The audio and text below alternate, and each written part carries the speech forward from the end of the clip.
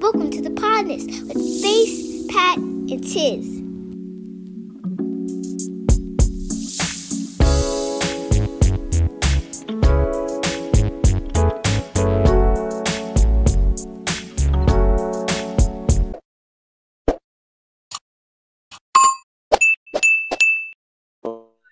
On the screen. Oh, that was Alba and Priest. That's for my topic. I was just making sure that the video was. Oh, okay. I'm about to say, who the fuck is the other niggas? We got guests and shit? No, but Sean Wan is coming on again in the next couple of weeks to join us. Bet. Shit. Yeah. I know that nigga. I ain't know them other two niggas.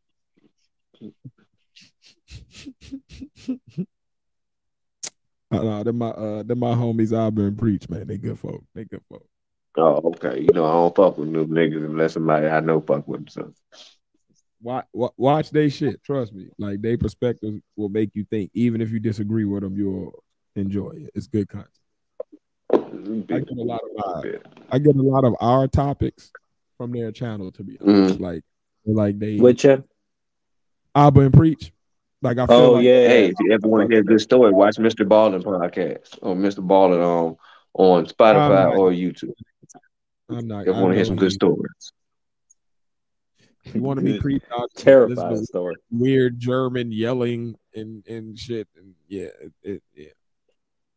Oh, yo, you know what? He is one of the top podcasters of the world right now. Like I saw his. I know he got recognized for something recently. Like, I don't know whether it was a record he broke or something, but he did something big in the podcast world recently. So I do know that he's definitely a numbers generator. Stories. I don't know if y'all heard it. Have y'all? Y'all might not heard of this, but they got this documentary on HBO, HBO Max, right? Called Murdoch's. What is it? Family of Influence or something like that, about Rupert Murdoch and his family. Yeah. Oh, privileged ass. But that brings me back to what we was talking about, actually, though. That's good. He's a privileged family. They come from old. I'm gonna tell you another privilege, though. Being you two niggas, is a privilege in America. As much as it is scary, as much as it has been detrimental, as much as it causes you pain at times, as much as it causes you to be ostracized by a normal society sometimes, as much as it causes you to be looked at by the white police in anger, it is a privilege. So I had this Sally Mae loan, right? Now, my wife was my co-signer when I was in school, so obviously, you know, we married and shit, so that shit go together. So, like, she got on the phone with them, talked to them, whatever. Shit was what it was. I got on the phone with them today for 5 minutes. No, it was yesterday morning for 5 minutes. And because I was an assertive black man, just because I had the voice that sounded scary and I had the direct tone and direct language that wasn't beating around the bush or sounding timid, it was just direct to the point. It wasn't aggressive. It was just, hey, I need this to be done.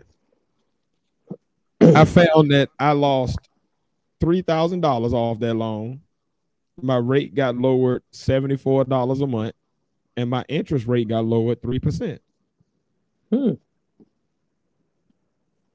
And it took me 5 minutes. My wife has been on the phone with them since October.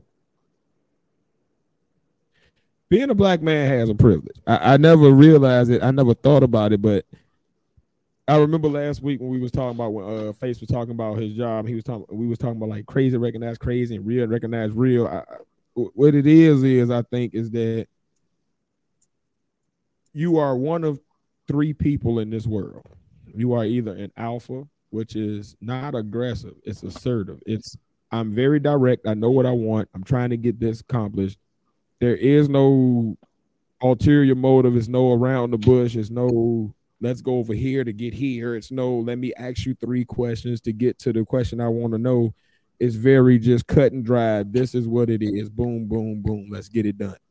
Or you are a beta. I am not necessarily willing to make all those decisions, but I can follow those decisions very well. I'm a soldier. It's like you're a general or a soldier, or you are the the omega, which is like I'm pulling up the rear of the pack. I'm more of just defense. I don't have any offense. It's just whatever happens in life, I'm gonna just react to it, and we're gonna make it through that.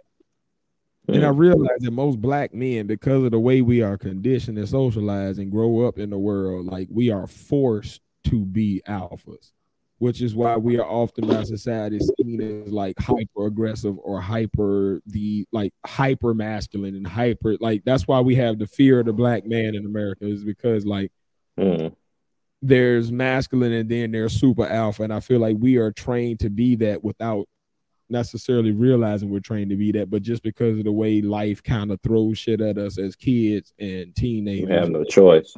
You, by the time you're like 18, 19, that you're already trained in that way of thinking of like, I can't I can't back away, I can't wait for anything to happen. I kind of just have to see it and then just do it. And if I fail, cool, but I gotta just kind of go. I need this done. I don't really have time to have a long conversation, because while I'm having this conversation, there's 3 more I need to be having.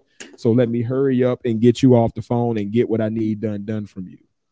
You know what I'm saying? It's that type of, I need this bill paid, but I still got 3 more, so I ain't got time to be on the phone with you all day. How can I get this bill paid really quickly? And what can you, if you can't do it for me, can you connect me to the next person up from you that can? But I ain't about to sit here and talk to you for 30 minutes to just get to that. I ain't about to tell you how I feel, or, oh, you know, I've been going through this. No, look, this is my situation. Can you help? If not, get me to the next person that can help me the quickest and the best. And I think because we are socialized like that, we don't often realize it, but that is an advantage. That means that in going into social situations, we almost have a trump card already, because already we are putting the other party on defense, whether it's a black woman, a white man, Asian person, like whatever the person is. If they're not another black man, they're often going to be automatically put on defense, because we're either going to be bigger, voice deeper, more intimate, more outgoing, more extroverted, more strong, more fast, more apt to do this, more comfortable, more cool. It's going to always be something that's, before we've even spoken to the person, they've already got this thing in their head where they're like, I need to be intimidated a little bit about something. No, look at that as a negative, but I realized like yesterday that that's a positive. Like I literally in 5 minutes often get done with, it may take my wife, another colleague, another person, a person of another race, somebody else to do, like it'll take them hella long, but me, I just boom, boom, boom. And I realize it's not like I'm something special. I realize it's just because I'm a black man. Like it's the automatic thing of, I've been trained to do this without knowing that. And that has nothing to do with nothing, but I just thought it was a cool moment. It was just a cool moment to be a black man. I wanted to share that with 2 other black men. Like, basking your black man in this. I don't know that that's a real term or that's grammatically correct, but bask in that shit. I'll say in my experience, I feel like it's almost like people already know, look, I go through too much shit. I don't want to deal with your bullshit. Let's get this done quickly. And as a person that used to be in the customer service phone field in general, you're one of my favorite calls. People that come in and tell me exactly what they want, and I don't got to guess. I don't got to figure out the shit for them or whatever. Perfect fucking call. That's how we are privileged, because the only other people who have the exact same energy as we do are businesslike or rich Caucasian men. And who's the power structure in the world? Like, so I watched this movie Emancipation today too. I didn't get through the whole thing yet, but I'm about a third of the way through, right? Got Will Smith in it. He's the main character. It's basically based on the life of the black man. If y'all ever seen the picture, it's like the most famous slave picture ever, of the picture of the black man turned to the side with his back showing all of the lash marks. Yeah. Like, credited as like the first viral photo, because it was like the photo that made people around the world kind of wake up to the atrocities of chattel slavery. So like, but it's about him leaving the situation he was in Louisiana to go to Baton Rouge to join with the Union Army, who already had freed the slaves. Because if you remember, Lincoln freed the slaves, but then it was still quite a bit of time Lincoln freeing the slaves and the Confederate slave plantations and the slaves that were still there to actually get free. So because what happened was, a lot of people migrated up to Baton Rouge where the Union Army had set up camp, so that they can get under the Union laws and go ahead and get their freedom. So this is about him and him kind of leading a slave, not a revolt, but like escape on some Harriet Tubman type shit. But the dope part about it was the thing that brings it into tying into what I was talking about before I go off on the damn tangent. What I noticed in the movie is all of the different slave men, right, were one of those three archetypes, right? And I noticed that Will, throughout the entire time that I've watched so far, he's been very alpha. He hasn't been aggressive at all. There's been no movement towards any perceived slight, but there's been no back and from. There's been a very direct, I'm trying to help my brother right now. He just fell out. I'm helping this other man. That's the right thing to do. I don't care that you got the gun to my face telling me not to help him. This is the right thing to do. So tear each other down and you're going to kill me, or I'm going to go help him. But either way, my intention is to help him. I'm moving that direction. And whether you do what you do or not, that isn't going to be my intention until you do something to stop that. So and I noticed that you find the other white men who are in the actual power position, not necessarily backing down, but respecting it. Like, oh, you one of them cold ones, huh, nigga? But you didn't pull that trigger, though, motherfucker. And throughout the whole backdrop, you see them pulling the trigger on different slaves for passing out, not working, that type of thing. So you see that they're very willing to do it. You see that energy, when it's matched with its equal force, all right, just chill out a little bit then. All right. So I noticed that, we are privileged. And I just wanted y'all to just leave, if nothing else, through the night. If I don't say nothing else that make any sense, because again, pissy is also another word for the night. If we're gonna stick with the P's, because I'm also coming from a bourbon tasting, so I'm a little tipsy. I've been sipping, I've been drinking. Yeah. But if I'm coming out clear, I just want to wait for the night conversation with nothing else, but knowing that you are powerful and privileged because you are a black man. And what has often been deemed as a negative is actually one of our strongest assets. So keep rolling with that and know that you are correct in that thinking. It's a reason your instincts tell you to do certain things. It's because that's how we're supposed to be. But yeah, that's and with that being said, man, welcome to the podcast. It's a show with three friends separated by distance, but we connected by brotherhood. And we have weekly conversations that you can join in on. And as always, I'm 1/3 of the partners, your boy Tiz, and I'm along with. Hey, it's the other third of the partners, the Padawan here. And I'm rolling up. And I'm along with dramatic pause. It's me, motherfuckers. Face in the damn place. It is. Let me point something out. This here in the background, there ain't no goddamn flag either. This right here. You gotta know. I had a joke in mind. This motherfucker is an organizer. This is my wife's organizer. Every color is a different day of the fucking week. So I don't want to hear shit about the goddamn flags or none of that shit. Ain't that shit. Cause you ain't a homophobe. So why, it don't even matter. If it was a flag, why can't you represent for your gay people? Like your gay brothers and sisters out there. That ain't got shit to do with what you and your wife do. That just mean that you fuck with that you respect their shit. So man, whatever it could be a fucking flag of Zamunda. God damn it. Whatever it is. I only fly flags and shit I participate in. You're a black man. Fuck that shit. It's yours. Whatever it is, it's yours. The world in the palm of your hand. Baby weights. I got all that. Damn it. It's all good. But this right here ain't no goddamn flag. This ain't no motherfucking flag. And ain't no goddamn baby weights in my wife did motherfucking weight shit. Flag.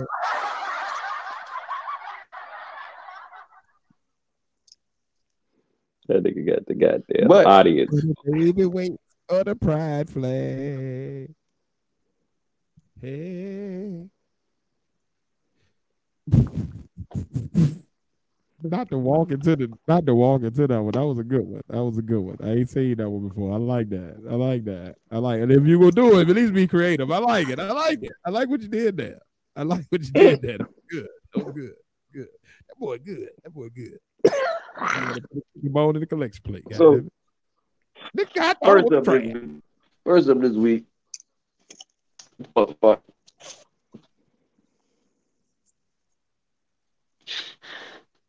All right, first topic up this week, Greg. So, just sitting back thinking, looking at the dynamic of things change on the wider scope of just different families and different shit on the internet. Different conversations. Who is the head of the household in this new generation and new poll we have in 2022? Is it still the so-called man, or is it all about who makes the most money?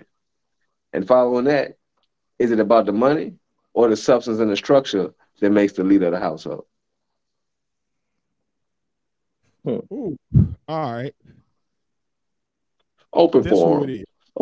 I know who I think it is.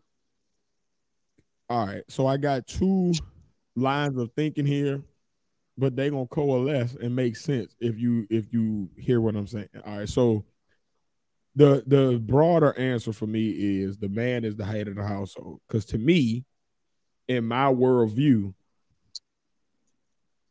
men should be and are still the kings of and have dominion over the world.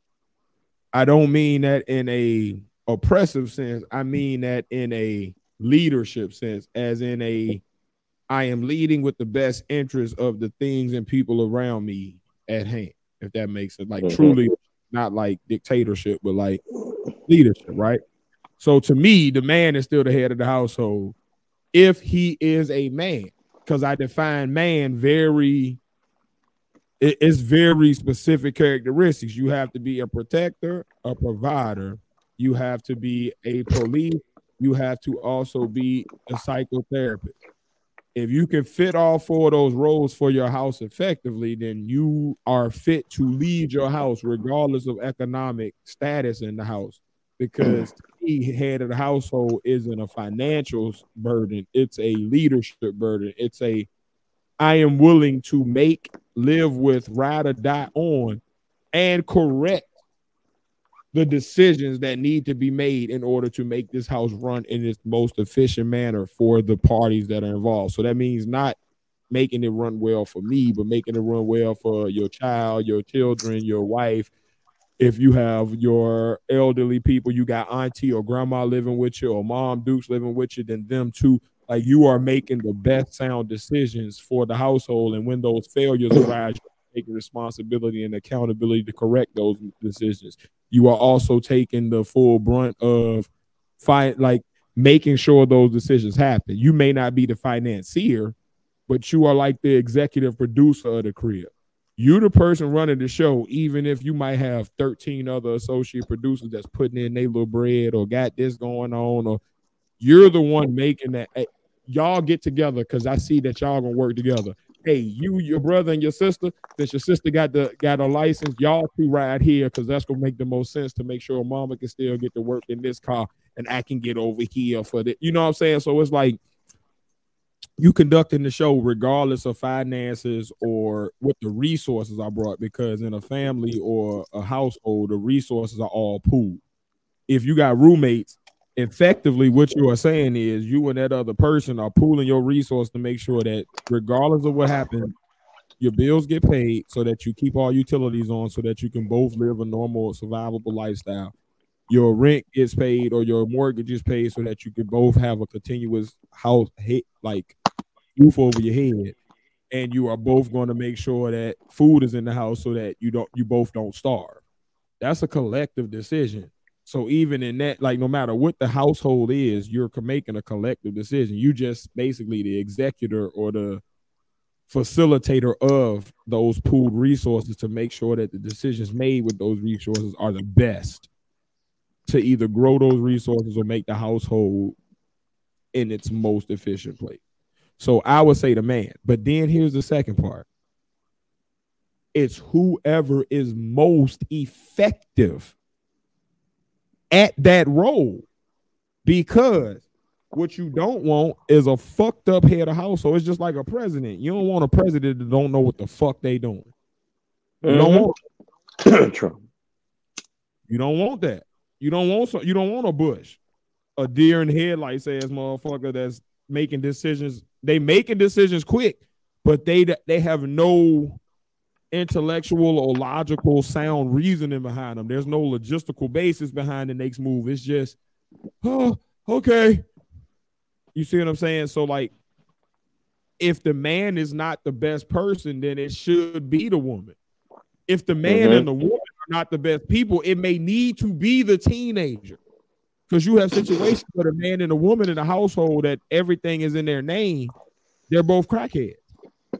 And the 16-year-old daughter or son is the one that's actually paying the bills on time, making sure the kids are at school on time, making sure the mother and father are even eating, and making sure that they get their medical care and all that. So, like, I think it's the person that's best deemed able to do all of those roles, but it should be the man.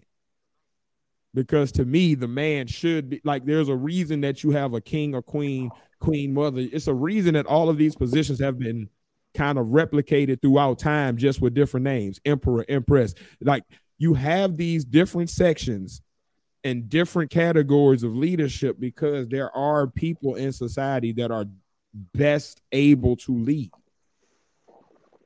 That's just what it is. There's somebody better than me at business, logistics, reasoning, rationale, and that person should be leading society, not me.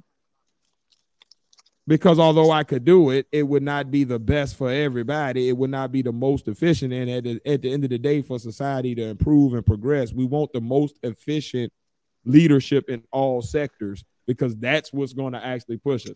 That's why all systems fuck up in America. We don't have effective leadership in it. Capitalism in itself isn't bad. Socialism in itself isn't bad. Religion in itself isn't bad. Racial politics isn't in itself bad. It's the leadership. Education system isn't in itself bad. The reason all these things are failed systems is because the leadership of it is fucked up. You got good leadership in anything, you straight. And I digress and I stop. I apologize for rambling, but that was a good damn topic. That, and you pretty much killed the actual answer. I mean, he basically killed the damn answer. I'll just reiterate after him. Also, I would like to put in, since he said that we do need new leadership out there, Padawan for president 2024. Write me in. Write me in. No, nigga, no. And I don't say that because I don't agree with some of your politics. I say that because I truly believe that there is somebody who's out there better than all three of us, better than any of our listeners, that like there's that one that's like, you are the person that's supposed to do this. And I feel like anybody that gets in the way of that for glory or something is wrong. Like a Kanye is wrong, not because he wants to run for president, but because he doesn't want to run for president because he truly believes he's the best option. He wants to run for president because he wants to shame other people. He wants to get clout for it. Like, you see what I'm saying? Like, to me, like, to do anything in leadership, you have to be like, if you have a pure heart, you can do it. That's all you need to be a good leader. You have a pure heart and you have the skills to go with it. And that's like a 1 in a million thing. That's a reason that you have hierarchies. It's a reason that society kind of organizes itself into like apex things. In the natural world, there's apex predators, because when shit comes down to just bare basics, some things are just better than the other things, and it's not a bad thing. I think we look at better and worse as like these, oh no, No, if you run a race and you have 10 people, somebody will be the 10th person. That's just numbers. It's not bad. Just means that you weren't as good as those 10 people, but you may be better than the other million people that tried to run it to make it to that heat. You see what I'm saying? So, like, there's going to be a natural selection in the world. So, like, if you got that, then let's keep getting the apex to the front. And I think what's fucked us up, we keep getting these. We're not getting the apex. We're getting the the bottom of the gene pool to run our country and our world. And that's scary because you can't have Kim Jong-un running nothing or Kim Jong-il running nothing. They not that smart, y'all. I don't mean no harm. You can't have a Putin running shit. They're conniving, yes. So they're intellectually based around like being sneaky, but they're good at that. But they're not good at like real, like everyday intellect. And that's the yeah. I'm done. I'm sorry, y'all. I made y'all turn off the camera and shit. My bad, Pod Squad. I do this to you all the time. Hey, they ask some questions and stuff. Who was that? That Lily? Well, yeah. What's up, my nigga? Needed the key and stuff, pretty much. Hey man, but tell her to be popping the fuck out now. She part of the family now. She had an interview on him now. She might well come on, say what's up. Shit, don't be rude. God damn it, we know Might you. well. No, she got run and make some moves, pretty much. But tear it up, partner. But yeah, you pretty much killed that. Like everything that you said about basically who's the head of the household traditionally and everything. I would say there is, just like you said, there is times where there's exceptions to the rule, where evolution got to kick in, and somebody that's outside of who is normally the head of household has to just take on that role, pretty much, because of situational and environmental situations, pretty much. Oh, come on, Pat, keep talking. Because guess what? You just preached right there. Because watch how this tie in. Boom. Somebody got to do it, right? The shit may be fluid in a household. So it may be 3 years where it's the man. And then for 2 years, it may have to be the woman because she's evolved to a place where now she has more knowledge on how to handle the bills. And then in 5 more years, it may be the man again for another 10, 15, 20. Like, you see what I'm saying? Like, it may fluctuate depending on who has the most knowledge and best resources and best situation to be able to facilitate the roles. But it's really just based on the roles that need to be done. At the end of the day, the house has to be protected. So just based around that has to be based around the person who has the best ability to do those, make those decisions. The house has to be provided for. So whoever has the most resources or the ability to use the resources in the best way. Because my wife bring home the bacon, but I'm the decision maker, if that makes sense. When we decide if somebody going on a trip, if somebody going somewhere, if we about to take a plane or a train or a bus or a car, I'm the one you know what I'm saying? So it's like, it depends on who's just the ultimate decision maker. Like every time I make a decision, we good. So let me rock. But if you making the decisions and you good and I'm fucking up, then you rock. Please rock. Because now I'm a detriment. Like, it's just whoever the asset is. You know what I mean? It's all guns and buttons. True. Because you know what, while you were talking, you answered the question I was about to ask anyway. Is it depending, because you know you have different roles and different duties within the home, pretty much. So you pretty much answered it by saying whoever can cover the most of those duties or who can cover it the best. So, because I was going to actually ask. See, dude, this is the everyday shit. Everybody do that. Like me, my wife are all responsible for making sure the clothes get clean, making sure the dishes get washed, making sure like shit like that. What I mean by leadership is like the decision making. When it's time to figure out, hey, there's something a bill needs to get paid or added to the rotation. Like say, hey, we want to add in this new thing. We want to do this new thing. Who's the person that decides finally like, hey, yes, we going, or no, this don't make sense. So this is why we not going. We can go here and this, that time. The person that does that, that's the head of household. It should be the man, but I leave room for outliers because, again, you might have two crackheads that are the parents and the kid may have to run it. You may have the woman that is better equipped to do that job, and if the man does it, the house is going to be in ruin, so he needs to let her run it. You see what I'm saying? Like, I think leadership doesn't mean role reversal. You're able to do it. Yeah. Like if the king gets sick, he relinquishes power to the hand or to the queen or to the regent or whoever is the next in line in succession until he is better, so that whoever's making the decision is making a sound decision, not somebody who in the middle of a feverish dream. You feel me? So like at the end of the day, like leadership is a fluid position. When you're talking about the head of the household, it should be the man, because that should be the most stable person in the house to like be that consistently. So like even though it may be fluid, like when I look at me and my wife relationship, right? We've been together 16 years total, 8 years married, right?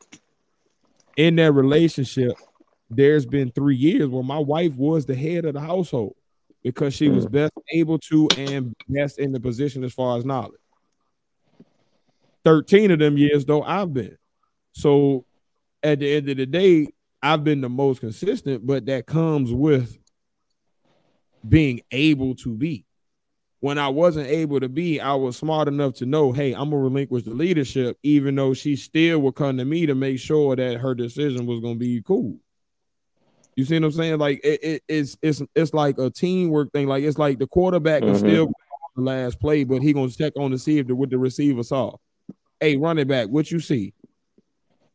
So everybody involved in the play is just the quarterback, the one that actually pulled the trigger. So when you talking about head of household, I think it's also a title that is much like a monarch. Like it's like, yeah, I'm making the decision, but I still need to have that round table with the council to make sure that the decision I'm making is going to be best for all parties. Otherwise, I make a unilateral decision, and then that's where you get dictatorship. Now I'm just operating off of what I just think, and that can be dangerous.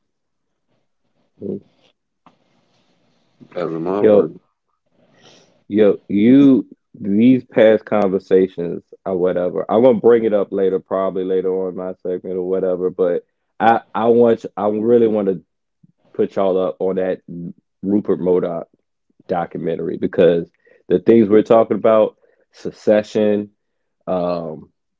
roles, who's gonna take over, heir, who chooses the heir and everything, and basically being an alpha male in the business world and stuff like that or whatever. Yeah, that I just, if y'all can get HBO Max, y'all need to watch that. That shit's crazy. The conversations I bring to y'all, these are conversations that the power structure have. And I know that they have them, which is why I want to have them, because I feel like the more that our people start to have these conversations, the better able we are able to, one, break down the power structure, but two, also figure out the things that they do that work that we can now use to help our power structure, if that makes sense. True. So before I go to break something, you got to understand that shit. Like when even in the Bible, watch this. Oh, come on, God, I hear you. Watch this shit. I'm preaching tonight. Come on, bourbon is working, and I'm not even a bourbon drinker. I'm a tequila man, but goddamn bourbon. All right, so watch this. I use honey bourbon backwards. Joshua in the Bible had to know that acoustics make vibration, and enough vibration will shake a foundation to the point where the mortar will crack and the bricks will fall apart. Otherwise, he wouldn't have known to break the jaws, blow the horn, stomp around, yell at the same time. That's to make the most sound waves at the same time as possible in order to hit that motherfucking wall and start to crack the mortar. Because back then the mortar was a lot weaker because they were using more primitive tools. So but you got to think, if I don't know that, I can't break down that power. So like, I think us having these conversations is vital because you get, like, we should be challenging perspectives. Like, and even when I say stuff, I love it when one of y'all come in with something that's completely different, or like, hey, nah, that's because it continues our thinking. And I think that's what we missing. Like, to be what you asked about face, to start this conversation, the head of the household, you have to be the best critical thinker in your house. Because that's what life is all about. It's all about making decisions, understanding the consequences and the repercussions of that decision that will reverberate far past that initial move. It's the point guard that can see the play 10 plays ahead and know that when I make this pass, it's going to lead to this steal, it's going to lead to that, it's going to lead to that, it's going to lead to that, which is going to set this up in the third quarter. It's the quarterback that knows, like, me continuing to throw this pass in the first quarter is going to make me in the fourth quarter, when I throw this down fade route, it's going to make their whole defense shut down because they've been key toward this the whole game. It's it's that shit. You know what I mean? It's the best critical thinker wins the gig in any pack. The best wolf, that's the best critical thinker, is probably going to be the best fighter because he's going to best understand how to use his leverage to get up under the other wolf and sweep his ass off his feet and get his teeth sunk in. It's going to be the best moose because he's going to understand the best head angle to throw his head in and make sure what you call moose antlers? I feel like they call something different, but whatever you call them, antlers. You hook them up. They gonna have the best angle to hook them motherfuckers in to get the leverage to toss this motherfucker over. Like it's every group in it's the sperm that knows the best angle and the quickest way to get my ass to through this egg. While all of y'all around in the circle trying to find the sweet spot, I'm gonna go right through this shit, and by the time y'all done found the sweet spot, I'm gonna bit through this little tough piece. But it's because I know that y'all fail. Like, it's every living thing has it. It's the tree that knows to put its roots this way because that's going to give it the best chance to grow, as opposed to all 10 other trees that put their roots that way that died. That's all it is. It's not. When I tell you life is easy, when you stop fucking around and making it complicated and you break it down to like the simplest form of what life is. Life is what we've always learned about in science class. It's the cells, it's the protozoa, it's the fungi, it's all of that shit. It's natural selection. Evolution is a real thing. The way shit chooses itself, the best shit will win out. The most efficient shit will win out. The best thinkers will win out. That's why they're still in power. Yo, that with you saying that, right? I want y'all to really look. All right, so I'm gonna go on my rant. This Murdoch family of influence, right? This shit, when you watch this, it will make you understand why media in general, social media, news, everything is the way it is right now. Like the TV shows, reality TV shows, because this dude, journalism, the programming. Yeah, exactly. And the moves that he makes, even though they're like at the end, at the detriment of humans, it's like it's an evil genius move on certain things. Like, for example, all right, one of his moves, this is not even evil genius moves or whatever. When he was first making Fox, right? It was unheard of for someone to make a network out of the blue other than CBS, NBC, and ABC since the 50s, right? And that's in the 80s, right? So he went ahead one by one, he acquired a whole bunch of like just media companies under something called Meta, something like little cable companies, right? Put it together. Then he buys 20th Century Fox studio in Hollywood, right? He puts that together. Fox is still not doing what he's supposed to do. So in some cockamamie scheme, right, he basically paid the NFL like over the amount that he really should have, so he can actually get some of the games or whatever.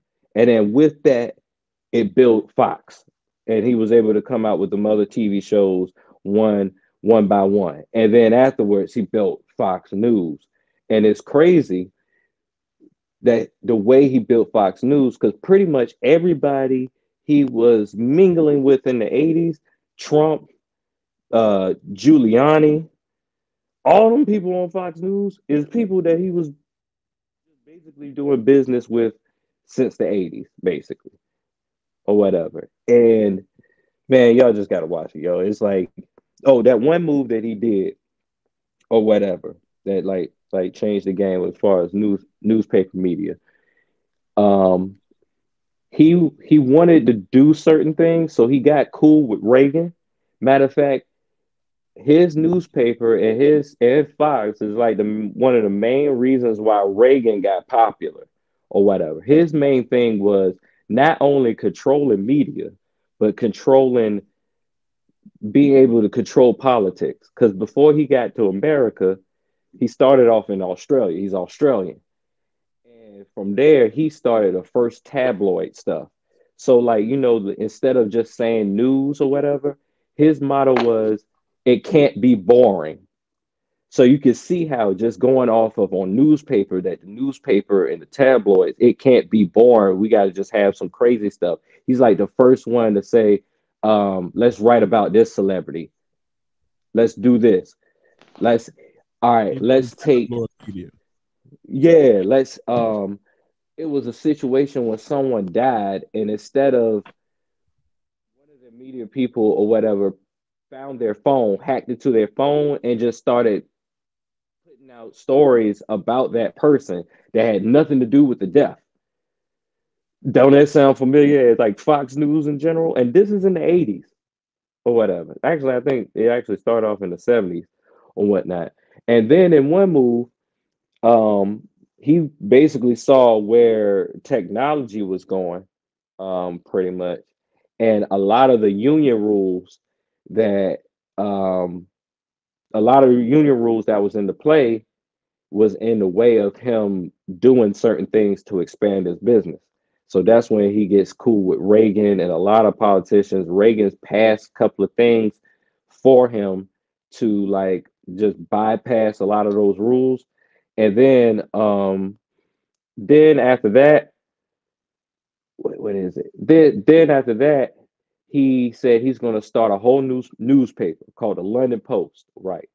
Whole bunch of people start basically applying to the London Post or whatever. He got a company and everything. And then he said, if you're going to be hired to the London Post or whatever, you got to follow these certain rules and stipulations. So those people, they went on strike, right? Or whatever, thinking they had the upper hand, pretty much. Meanwhile, he's putting in machinery that's basically replacing those people or whatever. And is basically this one machine could do what all those people could do. So the only reason why, and then the London Post wasn't even a real post, pretty much. Like he ain't never actually put out anything through the London Post.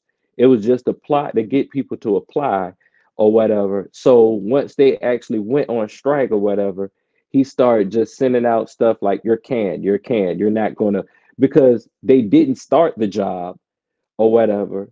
So it's not like he really hired them. So he basically just X'd that out, that whole workforce, and saved his company billions of dollars or whatever. And he basically transformed print media from there with at the expense of all those people's jobs, pretty much. He literally went in to get rid of unions and to get rid of unions in that workforce so he can actually start the machinery because it would cut costs. And pretty much half of it, you muted, Tiz. Can you remember to tell me that exact same story again on Wednesday of this week? Yes. That gives me a perfect idea for my next podcast topic. You got HBO Max? I do. The first two episodes. I have everything for at least a month more. I think all my subscriptions are up at the end of December or in the middle of December. They close. I'm not doing this documentary justice with my description. So I definitely got that. I got that till whenever my cousin. Oh yeah, because you got the you watch you watch the House of the Dragon, so I know you got it. But you don't watch that. Hey man, whenever Cuzzo stop playing, that shit run out. So Dragon man. Shout out to Cuzzo. Long live Cuzzo. Who's who my son is actually with this evening. So God bless. Yep. Yeah. But just watch it. And then in that you talk about succession because he has children or whatever, and a lot of them in the field, and he's actually pitting his children together against each other to see who's the best one to be the heir. Basically, who's the alpha within the children. Watch how we end this on the same note that we started on, right? Before we go into the good and fuckery, right? It goes back to the head of the household, right? Exactly. We become better heads of the household when we begin to look at things exactly how he looked at it. They're looking at succession. They're looking at what happens to the generation, not that I'm in, but the ones that come after me, and how do I affect that? And they're making plans based around that. The problem with a lot of our decision making in our community is we are very short-sighted. We're very much so, I'm going to get everything I need now because I might not get this again, as opposed to let me get what I actually need now, not what I want now, but what I need now. Let me put everything else away, because if I do that, I'm actually building for the next generation, so then they have a jump on things, which makes the generation after them have a jump on things even more. And like, you have to start that perpetual motion of each generation becoming better than the last one, because that's how every other group in the world, no matter what the race, culture, or whatever it is, that's how people succeed. Every family, every group, every culture, every nation that succeeds is because they think about the next step as opposed to just today. And a lot of art become based around, let me get the chain today when I could have a house that will have my family set up with wealth going into the future. Because now I have something that is already in his name that when he can now build collateral against, he can build credit on, he can actually use as a source of passive income. He can sell to make a nest egg for his first business. Like, there's so many options that he now has that he wouldn't if I buy this chain. And I think that's the biggest thing. You just hit it on the head. Murdoch and their family in monarchies and every basically like highly successful group, the Buffetts, the DuPonts, the Rothschilds, the you know what I'm saying, all of these families, those groups that we all know and hear about, they're successful not because they're necessarily so horrible. It's just that they really do put the priority of their longevity of their bloodline or their culture or their group being there for the long haul paramount over everything else. So they're willing to make the hard decisions that allow them longevity over immediate success. They're willing to play the long game. And a lot of times we ready to get the microwave right now. Sometimes you get some now. Out of the oven, man, low and slow. Most foods are cooked best low and slow. Yeah, and using microwaves is fucking horrible for you anyway, because you stay around it too long, it's cancerous. Fuck, bro, Hamlet. But yeah, man, I got another topic that's gonna take us somewhere. I think that was an amazing topic to start the podcast off with this week. Because it's now sprung, like, that's gonna be one of them things. We're gonna come back to some of that for several going for further. I think that was a really good question, especially where we at in the world today with all of the gender politics and stuff. I see where your head was at, Face. Good shit, my bro. That may even be some offline conversations that we end up having as just like the bro. You know what I'm saying? Like that's just that got my juices flowing. Pause. My apologies for that. That was egregious. I apologize, everybody.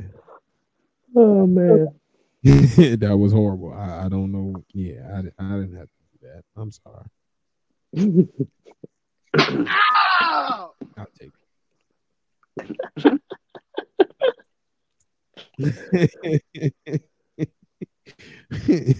But what I will go to. All right. So Pat, we're gonna flip things a little bit. I'm gonna have my topic last. I feel like going from serious to serious can be a bit much for our podcast, you know, and I just feel like my goofy needs some time to exercise so that by the time I get to mine, I can be more serious throughout the whole thing.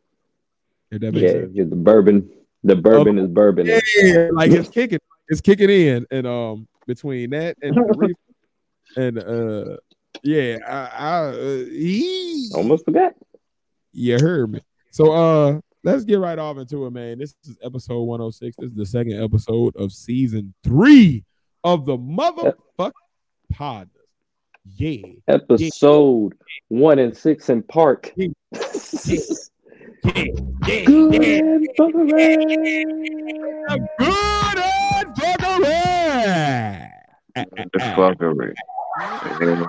Fuckery.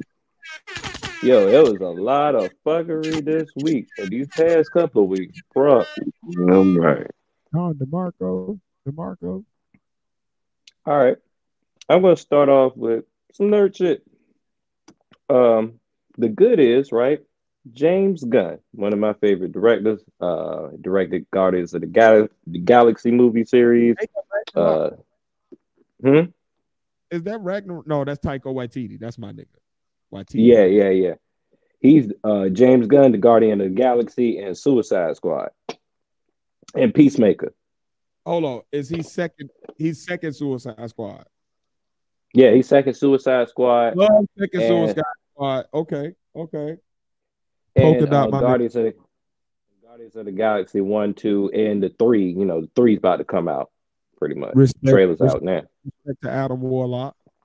Yep. I fucks with James Gunn. Pretty much. He has that good mix of wacky, serious action or whatever that fits well with comic books to me. You know what I like him for? He's good at taking a movie, right? And he's good at fleshing out character arcs for everybody, as opposed to having just lead have their character arcs. He's good at making you kind of go on a journey with all of the people that you encounter.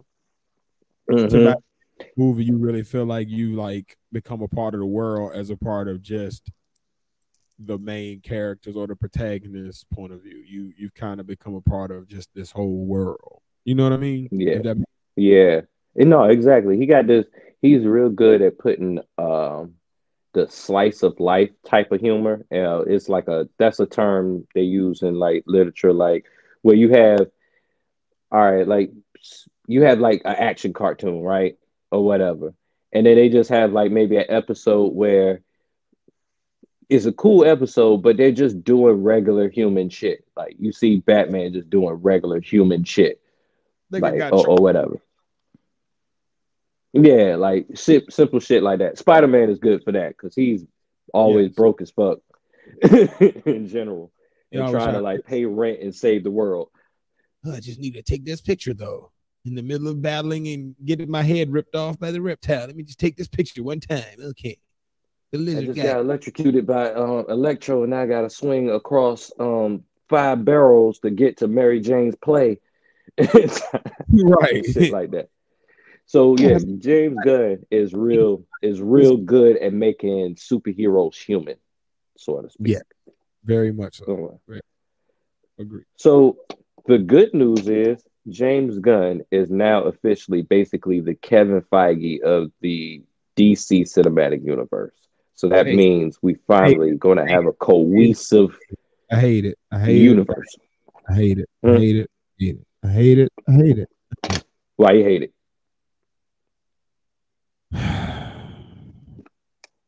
I'm not a DC fan. Mm-hmm. I'm very much Team Marvel if we have to go there. Forever. And the fact that we would be losing one of the top 2 directors in our Marvel stable that make things like, I'm cool with if they're going to just let Taika Waititi just direct all of the Marvel movies, cool. It's going to have the all same tone. It's going to make more sense to me, cool. But if we're losing James Gunn, to me, he's the only other one that made movies that fit with what Waititi was doing so that things felt cohesive. If you're telling me we're about to bring in another guy, I don't want another Joss Whedon. I don't want another whoever that you're thinking about bringing. Josh Whedon ain't gonna never get chosen for anything. I don't want to lose a soldier that we got to Aquaman. And fuck that. I'm gonna tell you. You know, let Zack Snyder do that shit. I heard Spike Lee gonna make the next Marvel movie. Oh shit! Here we go. Goddamn. Well, here's the thing. Oh, what? You better be joking. I think he's joking because I ain't heard nothing of the such. The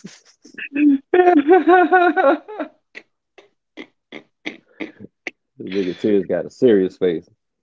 I don't think like Spike. You joking, right? Yeah, he's joking. Of course. I don't see Spike Lee making a superhero movie. I don't want no goddamn Crooklyn version of no Marvel movie. I'm good on that. Good on all. I don't need your rap. I don't need no better blues version. I don't need none of that shit. I'm straight. No movies as good as their movies. I don't want. We got Ryan Coogler, so we good. Yeah. Now, this is what I will say.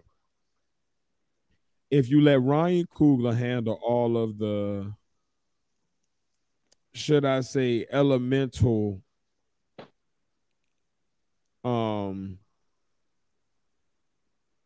Marvel characters, right? You get Taika Waititi all the cosmics. Let him even take over Captain and Miss Marvel. Let him take over those. And then you bring in whoever you got new to do like all of the domestics, like the Moon Knights and the Blades and shit. The ground that's about to kick ass there. I like the city level character. But if you losing James Gunn and we just it's Disney's fault. It's Disney fault though.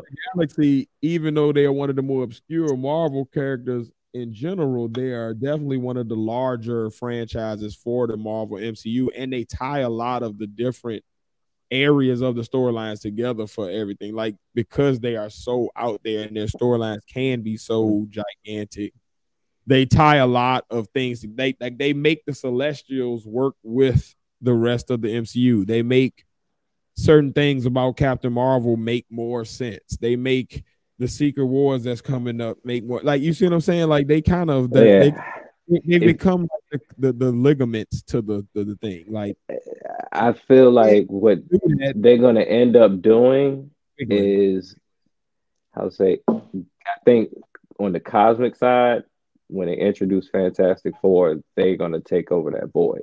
But before I forget, the reason why, like, I feel like it's Disney fault because James Gunn got canceled one time. They brought up some old tweet that he said a long time ago, and then majority of the people like that worked with James Gunn defended him, but Disney was like quick to be like, nah, we not fucking with him or whatever.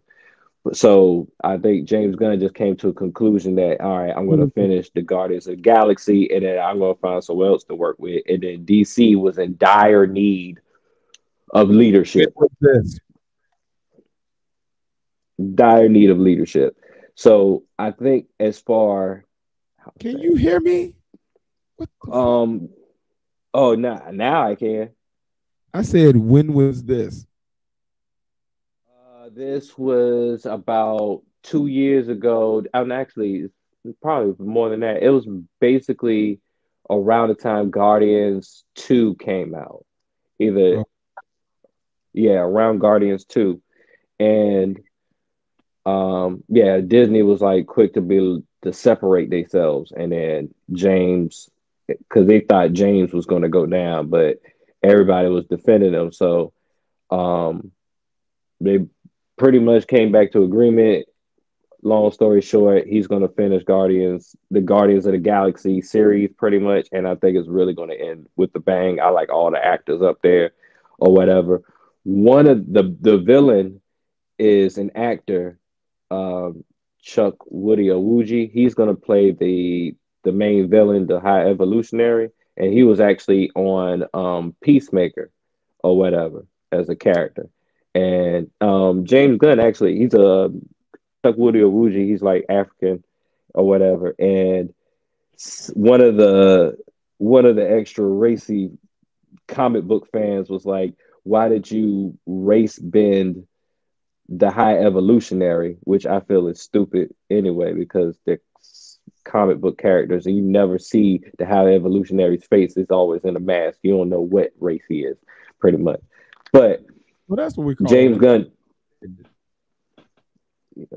But James Gunn defended him, saying like Chuck Woody Awuji is one of the greatest actors, one like basically the best of the best actors there is, and I'm going to work with the best of the best actors.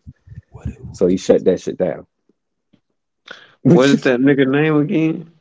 Chuck Woody Awuji. That's how he say it. Pet so One happy more to have time. that he can say it fluently. He just No, keep no, no, no. I practice. Woody Awuji. And you know Chuck Woody Awuji, because you know Chuck Woody Awuji. And then Chuck Woody Awuji went over here, because Chuck Woody Awuji went over there. Chuck, I still could be saying it wrong, but Chuck Woody if y'all Awuji. remember my last that intergalactic Woody Awuji. Woody episode Awuji. when I was talking about the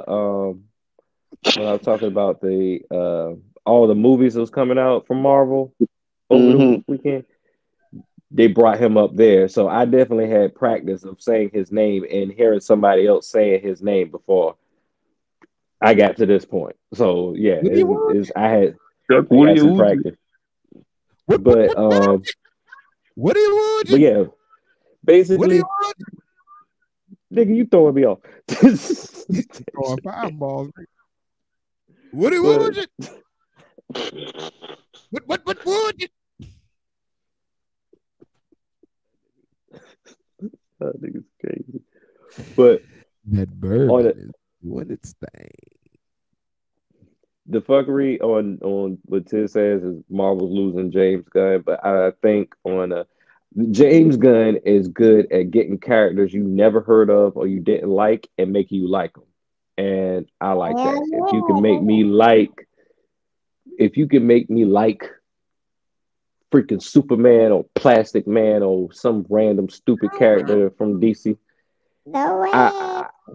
I will give you. I mean, he did it with. I wasn't expecting Guardians of the Galaxy to hit.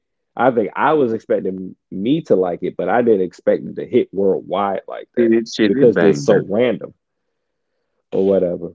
But hey, and then the other fuckery about it is that a lot of the movies that I thought they were going to actually go through with, that I kind of wanted to see, they X that shit because they was going to do a Batman Beyond where Michael Keaton was going to play the old Batman, pretty much, in a futuristic Gotham, and I was like, I want to see that shit, but they basically canceled that and were Wonder Woman 3, but I don't think nobody cared about that shit either. Yeah, but yeah, that's all my nerd talk. Pretty much for that. Next fuckery, whatnot. All right, singer, 26-year-old singer Summer Walker, or whatever. I've heard some of her stuff. She got some good songs and whatnot. But she's receiving. Yeah, she was a stripper. I keep forgetting that. But she could sing. She could sing. Yeah, But Auto-tune is a hell of backlash. You said what? Auto-tune is a hell of a thing.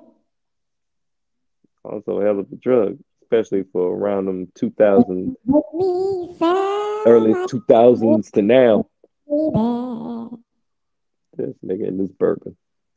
Plug walk.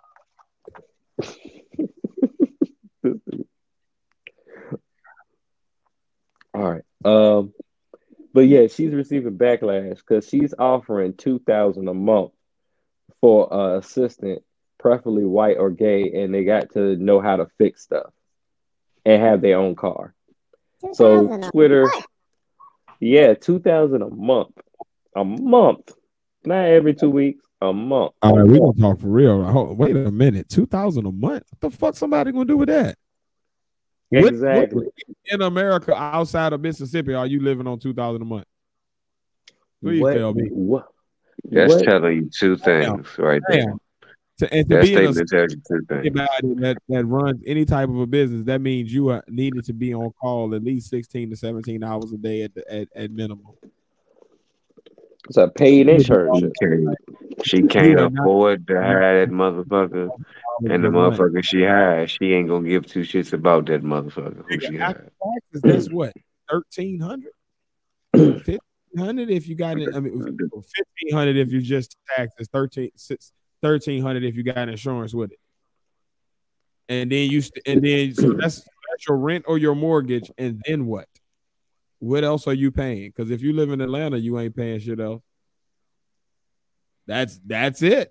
And then you go to any of those other metropolitan areas, and dry, and no water, and no heat, and no nothing else. But you're gonna be in there. It's gonna be like basically a brick tent. I got a question for you. If we as Black people is saying this, what makes her think that she's going to find a white male or a gay man No. What you got to understand, though, that will actually go along? Privilege kicks in. Oh. A white male, fresh out of college or in the middle of college, would do that shit for the gram, for the experience of it. Them niggas go backpacking in Peru and shit and be poor as fuck for 2 years with their mama having a trust fund for them just because they want to see what it's like to go experience nature, see what the world is like, see what the people are like outside of my life. So like they do weird shit like that. So that doesn't surprise me. What surprises me is that she is being that damn cheap. Like, do you know the cost of living across the world? Like, I feel you. Yeah. There are people who would do it just to get close to you, but that's still taking advantage. Like, if I'm gonna give you at least $4,000 a month, so at least you making a livable wage. You feel me? Like, at least start you off there. Get you close to. That's the other stipulation though. I don't know, but it's not really a stipulation. But she said, I don't care if you a fan of mine. She don't really want like a fan of hers. She don't care if y'all don't even know who she is or her music. She just wants somebody to work. Not for $2,000, I ain't. $2,000 exactly. Weeks. I got you. $2,000 a month. You can kiss my ass later. Don't mean no harm. Like, I want y'all to think about what that is out here, people. That's $24,000 a year, pre-tax. That's pre-tax. That is working at the grocery store as a bagger when you are 16. It's like my pre-tax. You hear what I'm saying? Like that's a job. That's when a fast food job, and you work the part-time. That is not. Is that even minimum wage? I would say minimum wage. What is minimum wage now? It's supposed to be $15, ain't it? In some places it's still 7 something. Yeah. Well, okay, 7 or 8. All right, so you got 7 or 8. If you work full time, I'm gonna just give it full time because that's what she asking, right? So 7 or 8 times 40. Okay, so we looking at about. Okay. No, Yeah. No. Minimum wage, if you're talking like $7, $8, then you looking at like maybe half to close to 2/3 of that. But if you're talking about $15 that is an hour, over minimum wage. Then you way past what she's talking about paying. I know that for a fact. You now. So like it's somewhere in the $9 to $10 an hour range that she talking about paying. But what I'm saying is for a person that's coming out of college, or the age range that would be the optimal person that would do this, because a person that's established or that has a family or that's lived long enough to kind of experience other jobs is not going to go for this because of the amount of work that you're talking about. You're talking about not only just working, but having to travel with her and be broke. So that means you're away from the little shit you do got, and you still got to maintain that while being broke on the road with her. God damn. No, I'm good. No, the other thing about it is Summer Walker, she do things and say things sometimes that make me feel like, all right, you are not living in reality. Not just that you dumb as fuck, but you don't live in reality. Like you want reality to cater to you or some shit like that. Like, and it's stripping on you. It ain't even on that part. It's just like she like at her shows or stuff like that. Like she's real snooty to her fans sometimes because she say she an introvert. But no, it's because she's a stripper. You a stripper. So like yeah. Not even. I can't say that because you could be introverted and a stripper and at the same time. But at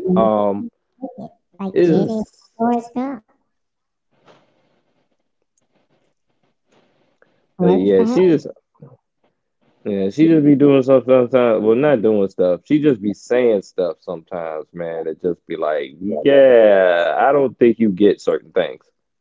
Not that you stupid. I just don't think you get certain things about reality. But she is 26.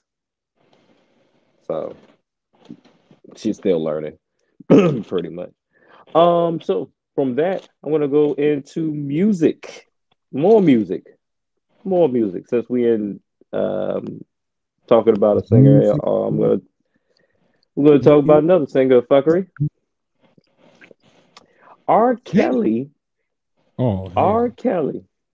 released an album from jail called I Admit It. No, he did. Oh, shit. God shit. Why? Not I Admit It. Who are you, OJ? Didn't OJ already do? I did it in this house or some shit like that. And then gave the blow by blow. Like, what's happening with the this is what's wrong with the black community. What studios in jail, man? That's what I want to know. And how good is the quality? Watch this. This is why we are how we are. We will not hold him accountable the same way we will not hold the white power structure accountable. But who will hold accountable is somebody like Kanye. Nigga won't buy you, but will bump and grind to the death of him. And this nigga talking about he admitted. God damn it, I quit. Well, the one system that's actually holding him accountable pretty much is all the streaming platforms. Because as soon as he uploaded it up there, Apple, Spotify, and I think majority of them now basically drop that shit off their platform. So you can't find it on their platform. You may be able to find it on the internet, but you're not going to find it on that platform. Amen. Amen. And I hope not, because he don't deserve to be. I'll put it like that. When a preponderance of evidence has been built against you that you are a disgusting human being, you should lose societal privileges. Like back in the day, they used to exile folk from the village when they was a detriment to the village. When you become a detriment to the village, you should be exiled. You should be excommunicated. We should no longer have to hear from you in any form or fashion. You should cease to exist in the minds and brains of all those in our society. You should become a muted memory. You should become like the Peter Parker spell. We no longer know that you were there. Your pictures are blurred. You are no longer a factor. You're Men in Black. You are the weakest link. Goodbye. Thumbprint gone. We should start doing that again. What, weakest links? No, exiling motherfucker. I think so. And make it send them to the middle of the desert. Drop them off in the middle of the desert. Send your ass out by torchlight. Walk your ass out to the edge. Good day. Matter of fact, since we're talking about exile and stuff, matter of fact, let me go through a couple of people that we should probably put on exile. One is on the Ye report. Since you brought up Ye, still on music, I'm gonna make this short. I'm gonna make this short and quick. Is like all my Ye reports. All my Ye reports are just gonna be short and quick because he doesn't need that much energy from me anyway. But basically, Kanye, the nigga that don't read books and says he likes Hitler, and he can still make great beats because he made a song. He made a song over the sample of Donny Hathaway's "Someday We'll All Be Free." Y'all can remember that from Jay-Z's 444 album. This nigga sticks around. He keep making a damn song, and then people talk about it. But this is the thing. The beat is great. I don't want to hear Kanye on shit.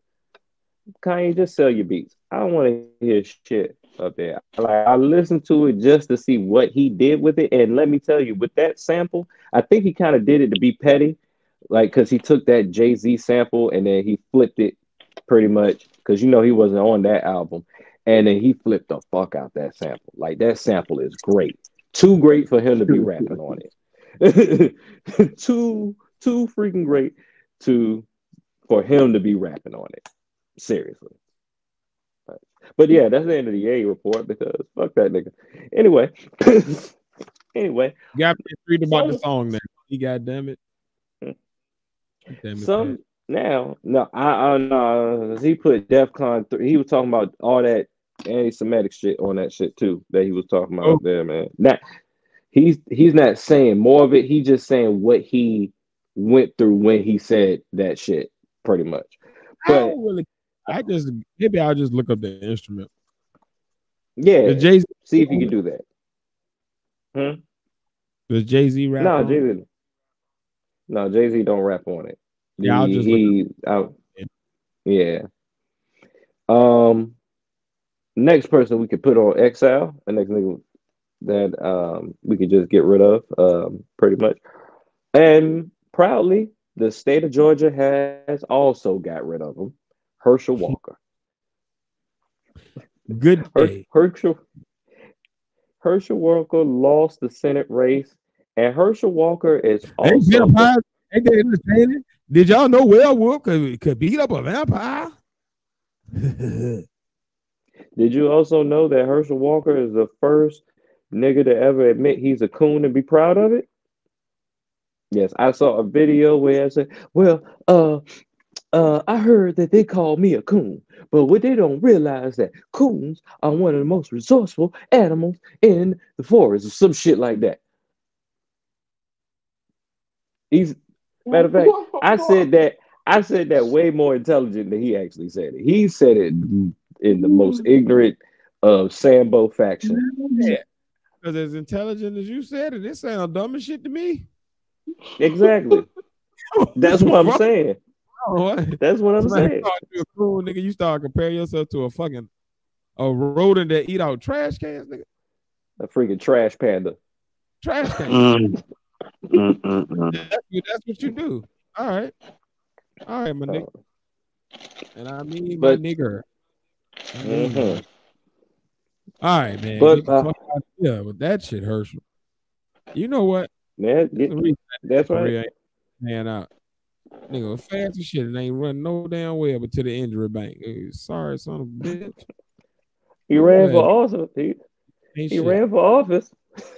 Nigga been lying like, yeah, 1,000 push-ups and 1,000 sit-ups. Nigga, no, you don't. Your fucking ass would be stiff as a board. You wouldn't be able to fucking walk. You can barely say 1,000 words per. You barely type 1,000 words to the paragraph. To know what if you was to get nigga. This shit get hazy for your ass around about 250 to 253, 259, 7 million, 3. 999, 990, 10, 990, 11. We have the meat. Yeah, dumb bastard. But yeah, that's one nigga that can go into exile. He's a be gone with thee. You know what? Here we go. Unbelievably simple. I can't believe it. But you know what? This is what it is, yo. The world is not split into. It's not split into those who have and have not. It's not split into those who are black or white. It's not split into Jews or Gentiles or whatever else. You know what it's split into? Dummies and the rest of us. Mm-hmm. It all boils down to dummies and the rest of us. Because that's what happens. Dummies do shit, and then the rest of us be looking around like, what the fuck are they doing? What is this? Who agreed to this? Who allowed this? Who made this? Clean up that shit. Why is that happening? What is they doing? Hey. And as soon as we start dummy and start cleaning up their shit, another dummy over here start doing some shit. And then we'll be like, what the fuck? And we just end up in a perpetual state of what the fuck? So you got a bunch of people going around like, what the fuck? And then they're doing the shit like, which one? He go, George. You dumb fuck. I'm a coon. You stupid son bitch. Man, you know what? To South Carolina with you.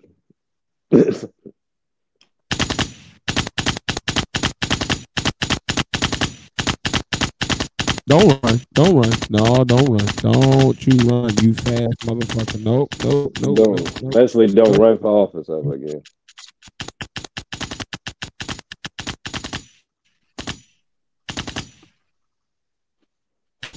Make sure I got him.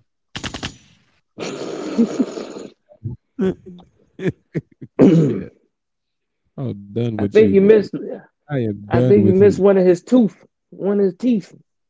Nope.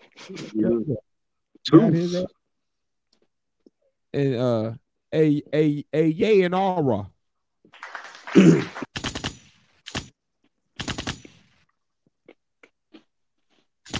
You know what? You know what, Tiz? Those gunshots and us talking about exile is the perfect segue to the end of the fuckery, sir. Because now that we put these niggas in exile, we got somebody coming out of exile. And Britney Griner is finally coming home.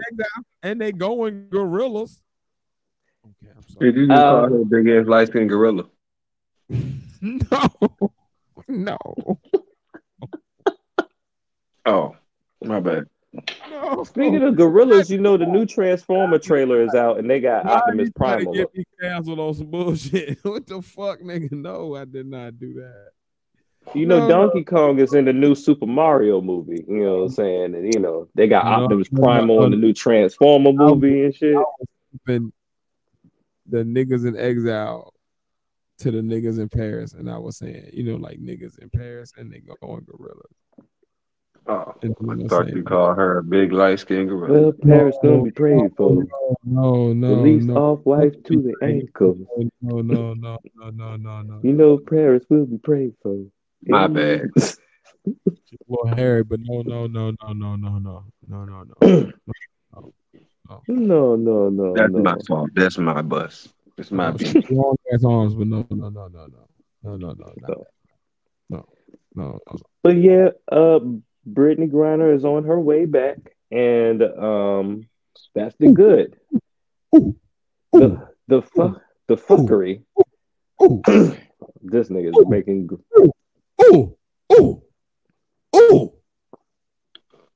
Oh, you making Griner calls? I was actually doing an M'Baku impression, but my bad. I was like, the bourbon is that. I want some of that bourbon. Yeah, so really I don't even drink like that, but I really want one of them bourbons. You know, like.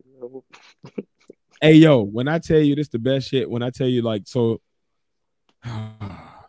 hopefully, well, I don't know, but as a part of my 40th birthday, this is one of the things I want to do. I want to get all the fellas together. We got to do this. We got to get some cigars, and we got to do this class thing. It was the dopest experience ever. The nigga teach you about like the history of these bourbons that you drink. He teach you how to drink bourbon properly. You getting drunk off bourbon, obviously, but then he teach you how to make certain cocktails and how certain mixtures go together, and you make your own cocktail to tell your own story and shit. It's a really dope experience.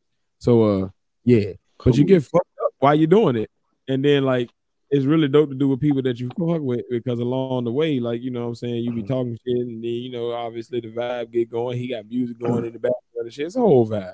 It's a whole thing. But yeah, the whole ambiance. Yeah, it was a real cool grown up ass getting drunk. Basking in the ambiance. It was hella dope. Basking it. I gotta I'm gonna get his IG and his information from the wifey, and we're gonna put that up as a black business next week. Do that. Gotcha.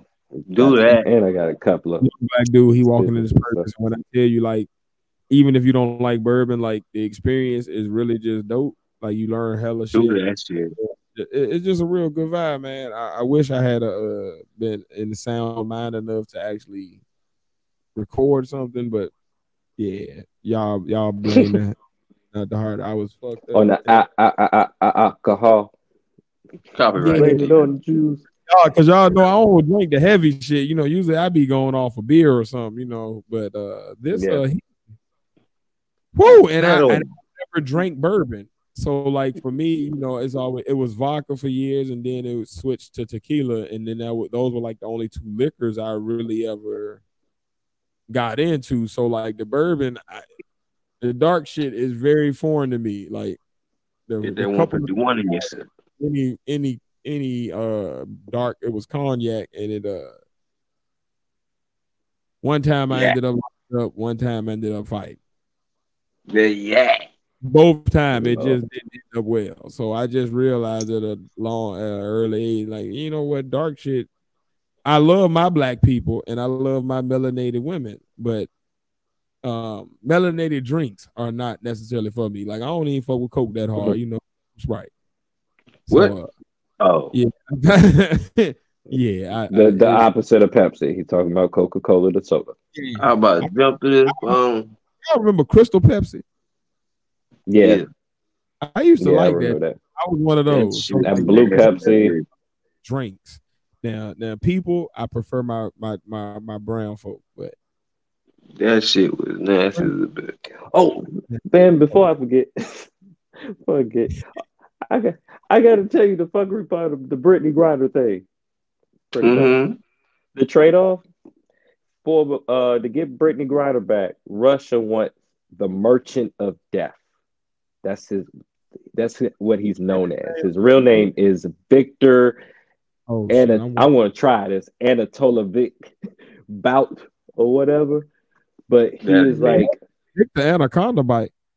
That is Victor. Well, Victor Bout. Victor is like a that nigga Vic. Big Vic. Well, Vic's Vapor Rub. This dude is known as the Merchant of Death. He's a Russian. He's a Russian arms dealer. Video game. Merchant of Death.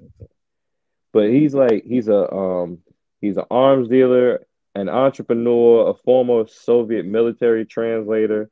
He used like multiple companies to smuggle weapons and to collapse the Soviet Union. On Call of Duty.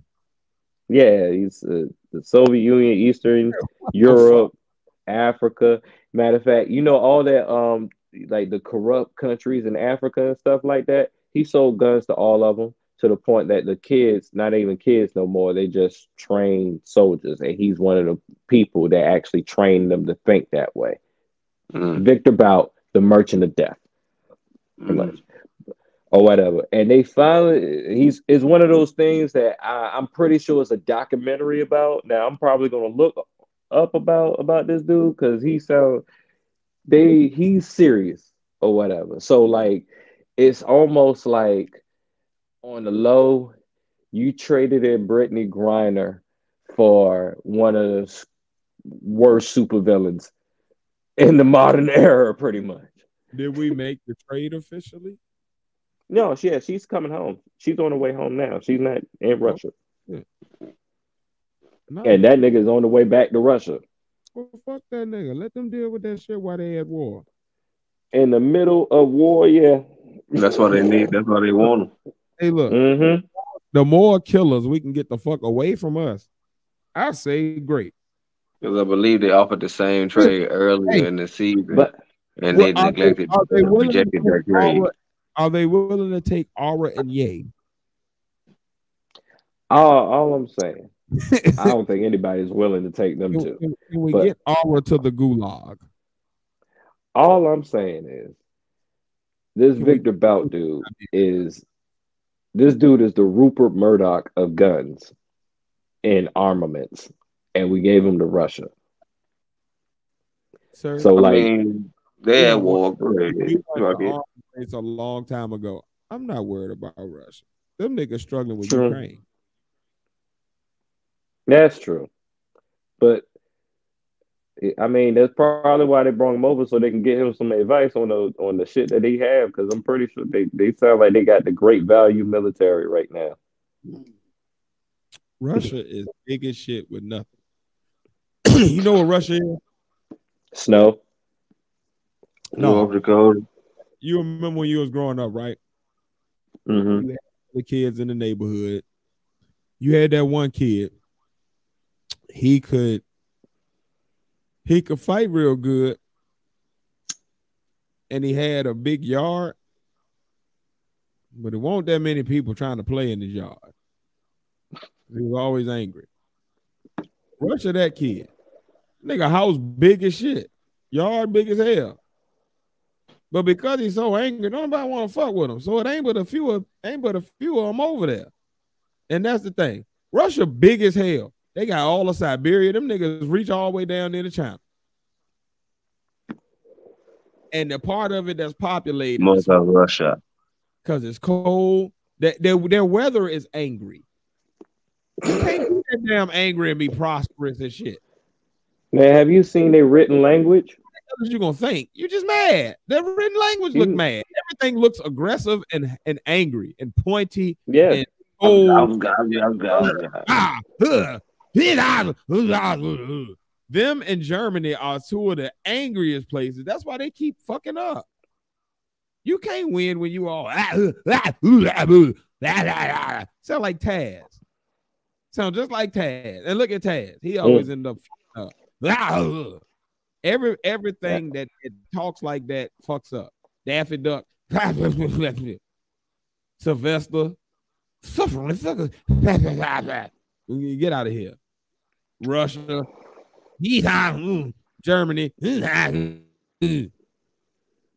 Japan. North Korea. So it's a whole Johnny Bravo.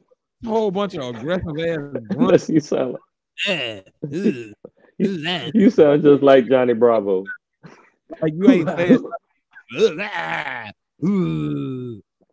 nigga, shut up. Fuck out of here. Fuck out of here. I'm about tired of Tasmanian damn dummies trying to assert their. Man, shut up. Make a sentence, bitch. A coherent damn phrase. Why your letters look mean? Everybody else letters look all flowy and happy. They glad to be there. They want to talk to other people and communicate. Your letters look like they just shutting off. Each letter look like its own little house. Like, get away from me. I live in here. And they got long names too. They have long names, really long spelt out names with multiple syllables. Not as long as like Indian. Short. They be long on paper because they got them aggressive ass letters. Them letters don't want to hang with each other, so it take hella long to make one sound. Take 13 letters. People from India's names are long, but they got like a rhythm to their name. You know what I'm saying? And I know that just sound, I don't know what the word is. It's xeno, racist, one of them things. But guess what? Blah, blah, blah to you too. That's what you sound like to me. You mad at me. Fuck out of here. Especially after drinking all that bourbon. That's probably how a lot of people sound. That's really what it is. It's the bourbon. Blah, blah, blah. Because I don't like when people get too drunk and then they start going blah, blah, blah. Like, I still want you to make a point at some point. Like, that's why I don't talk when I'm drunk. Don't leave me on that last word to just get real long. We was going to nigga, what? Where the rest of it at? Finish. And this is coming from somebody who used to leave Pat and Face and the rest of the crew on that long word a many a night. As I sat in the car and slept as everyone else went into the nice warm house. And my dumb ass slept in the fucking passenger seat. Probably on my back fucked up now.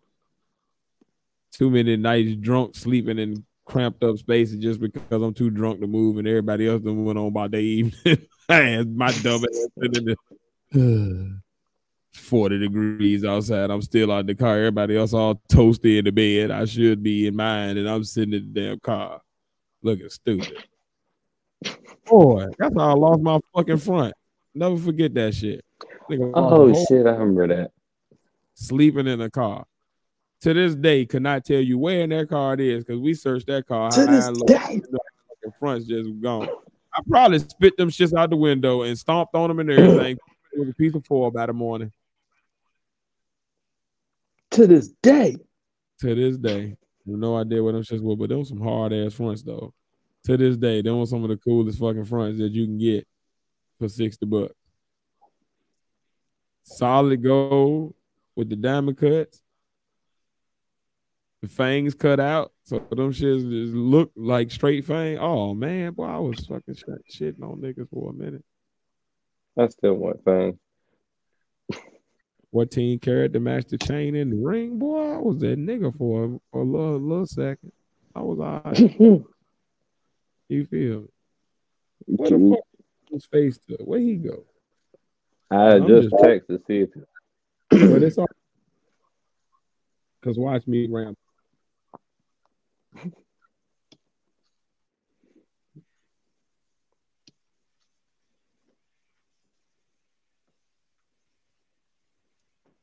Pat, can you hear me? Hmm? Yeah, I can hear you. Okay, cool. All right, so Pat can hear me. So I'm gonna go ahead. I ain't gonna even waste no more time then. I'm gonna go ahead into my topic of the night. I hope that Face can make it back in time to catch this because I really would love to hear his perspective on it. I feel like it would be very entertaining and actually enlightening. But so Pat, this is basically I was watching Abba and Preach. I think you're familiar with them. I'm not sure if Face is that really familiar with the platform, but basically they have a lot of conversations on social politics. They have a lot of conversations on gender politics, relationship norms, et cetera, et cetera, et cetera. But they're very good at like sparking other conversations. Now, they had a clip they did a while back, like when the shorts first started on YouTube and TikTok first started kind of getting big, and they ended up getting their page banned. This clip has since went viral, and they had a conversation about the clip. The conversation about the clip wasn't as important to me as what it made my brain go to as far as the conversation that the clip kind of sparks. And I wanted to ask, is having a preference the same as discrimination? Does who you choose to be with, does it make you a phobe, an ist, or a shamer?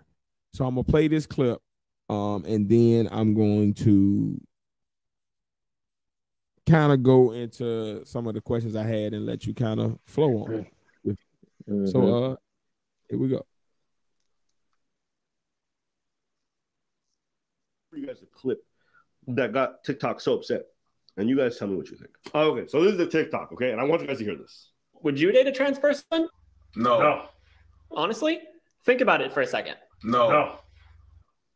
Okay, got your answer? No.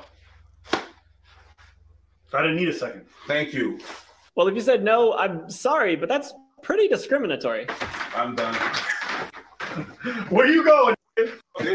There's no discrimination in what I said. I wouldn't date a person that has a penis. So this is a play for you guys, a clip that got TikTok so upset, and you guys tell me what you think. Okay, so this is a TikTok, okay? Apple got his hair you muted. But Apple got his goddamn edge up pretty snazzy for once. The more money they make, they've been really trying to work on the swag or whatever. But in general though, right? So that video made me not only think about, obviously, you know, does it make you a transphobe if you choose to not be attracted to transsexual people, but does having a preference, right, or like a certain type of person that you date make you an ist, racist, sexist, whatever, a phobe, transphobe, homophobe, germaphobe, whatever the phobe is, or a shamer, a fat shamer, a body shamer, a slut shamer, or whatever shamer?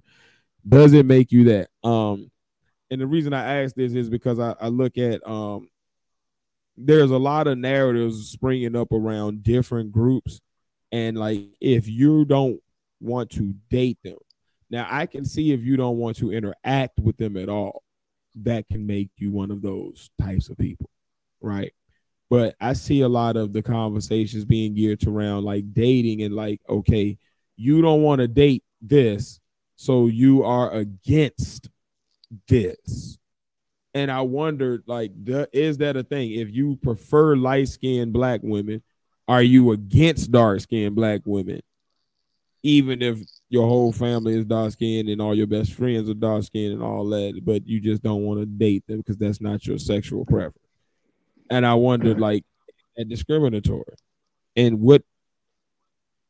All right, so I guess I got two questions. First of all, is it okay to have a preference? Or is it discriminatory to have a preference when it comes to dating or who you choose to mate with or be with and sexually?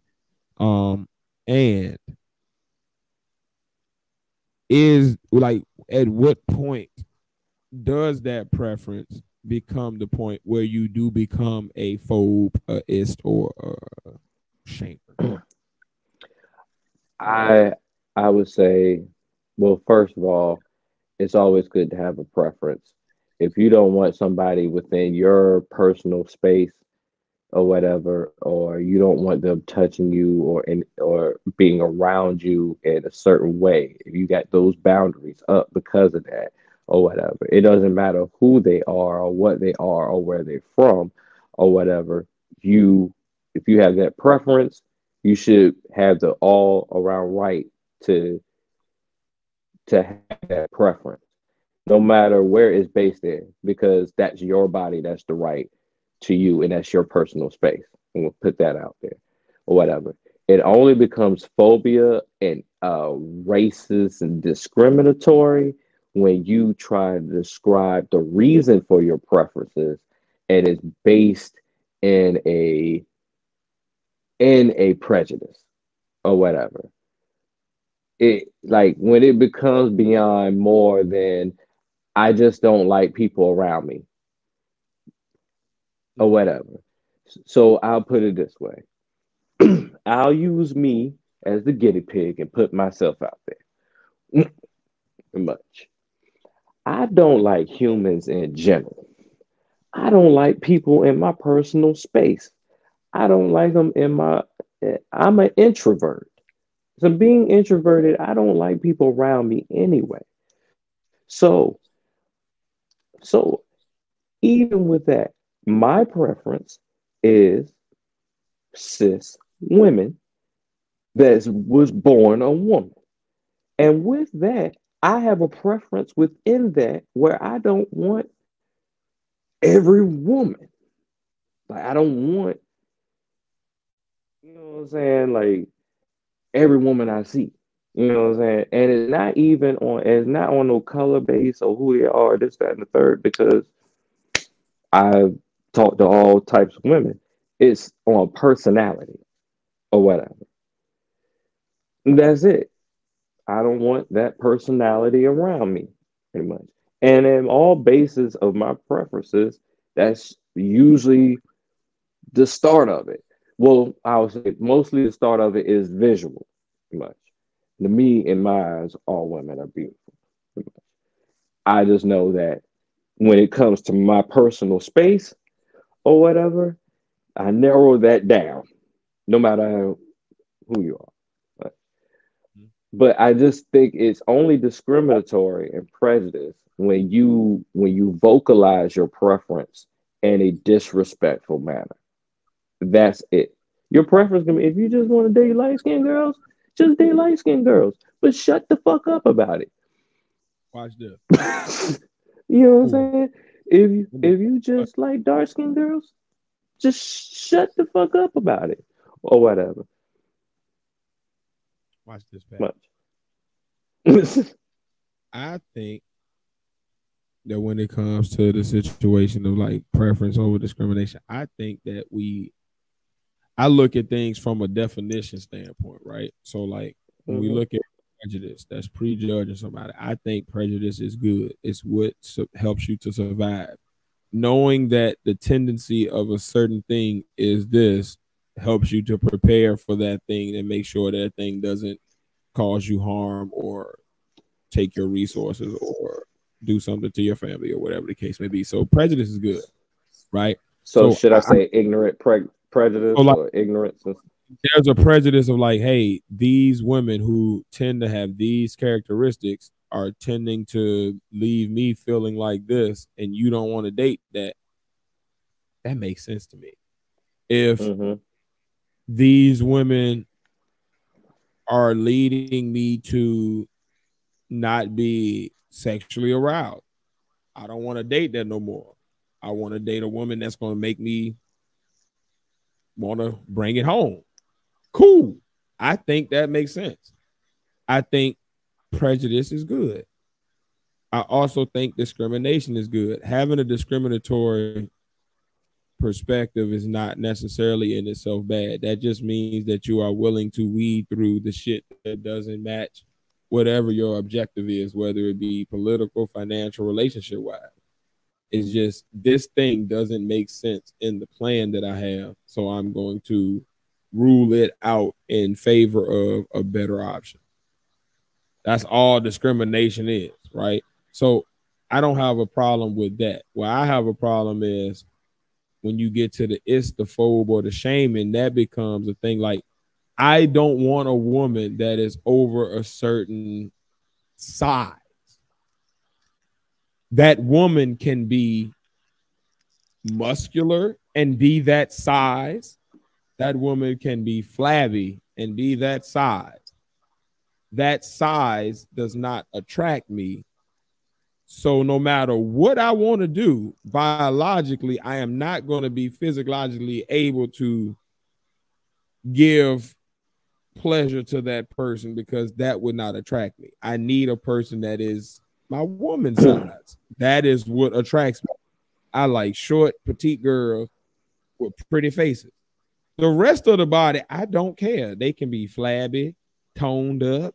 They can be strong. I don't care if you petite, short, and got a pretty face. That has been my archetype my entire life. That's my preference.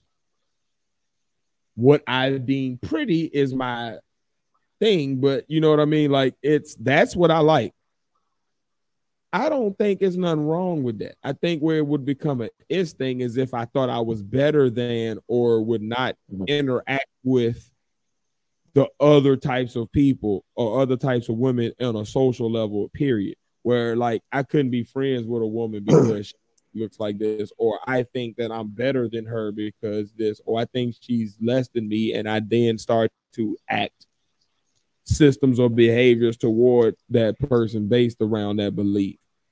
You see what I'm saying? Like a phobe, like I'm not scared of that.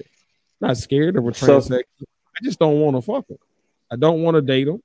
And if I was a single man, they would not be on my radar as a potential mate.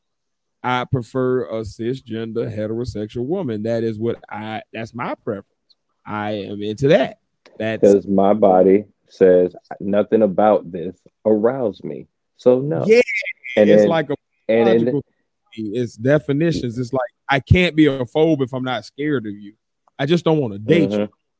I have friends that have become transsexual. I have friends that are gay. I have family members that are gay, like, and I'm close with these people. Like they are like on a familial level with me, but even the friends, like that's how tight I was literally hanging with one of my gay friends this evening, as a matter of fact, at the birthday. Like, you see what I'm saying? Like, these are my people. I just don't want to be with none of them. Like, what makes my wife is because she fits the preference that I have. She could have been dark skinned, she could have been flabby, she could have been whatever, but as long as she was cisgender, heterosexual, petite, had a pretty face, the rest we could figure out once I got to talking to you. But attractiveness, you already had me like intrigued across the room, like, oh, okay. And a preference is a preference, man. Like you can't help the preference that you have. Like you just my thing is like, why are y'all gaslighting somebody's preference to be oppressive over somebody's relationship, like preference? Like why are you so quick to want an awkward situation? I'm not attracted to awkward situations. So if a person is not attracted to you, that's it. You shouldn't even care at that moment. You shouldn't be asking why you're not attracted to them. You just not. And if you really want the answer, you should be prepared to have your feelings hurt, because the truth is not. Your truth don't give a fuck about your feelings. It only give a fuck about facts. Fuck about your feelings. Yeah, like it just don't. So why do people just leave the door open for their own, so they can hurt themselves? Basically, that's in general, like, because people are scared to be self-aware. If somebody said, "Hey, I don't like brown skinned dudes with locks or goatee," I respect it. That ain't your thing. When I met my wife, I had a very tight curl. Well, my hair was curly anyway. Like, it's just basically like a natural, I guess you call it. I don't know what you call it. Like a curly fro. But my line was super tight. Edge was always fresh. She liked clean cut dudes. That was her preference. There's women though who like the rugged niggas, who got like the shaggy beard and like look like lumberjacks and shit. Like that's their preference. There's nothing wrong with either one. Don't mean that they hate the other person. It's just that's what makes them, get viscous. And don't just because don't try to like generalize or fit people all in the same I don't want to say prejudice, but ignorant community because we just happen to not want to deal with that lifestyle. Not even just deal with that lifestyle, but be active in that lifestyle, pretty much. And then from with that, because we just don't flat out, you're not supposed to be flat, you're not supposed to be aroused to everything you see. This is true. You're not. You remember that question from a long time ago? What did Faye say? Would you feel pain or would you want to feel pleasure every time the wind blow? You're not supposed to feel pleasure every time the wind blow. Like after a while, that should hurt.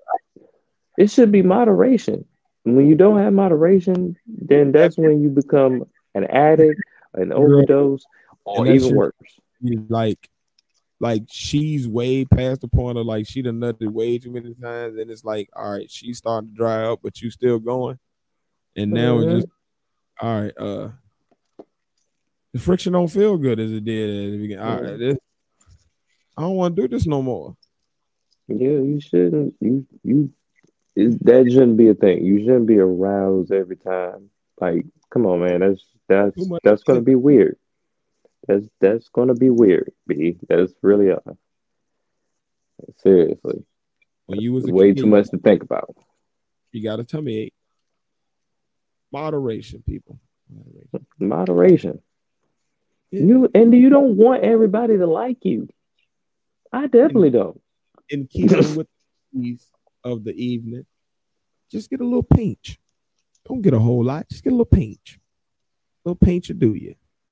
Dab will do you. His grandma. I don't know, man. I think a lot of these people or whatever, they just extra lonely. Extra lonely. And they mad that they extra lonely. Dab. Go ahead, get you a dab. You know you want a dab. Dab it, dab. Little pinch. Little pinch. Little pinch. I don't want to dab, pinch, or nothing. Stay your happy ass away from me. All y'all. Well, man, that's us. I guess, a little dab will do you. Little dab will do you. This next thing, man. I think that takes us to our black business for the night. My black business for the night. I'm gonna see if I can get this to work. I don't know if I'm that nice with this shit yet. I got a couple of black businesses myself. No problem.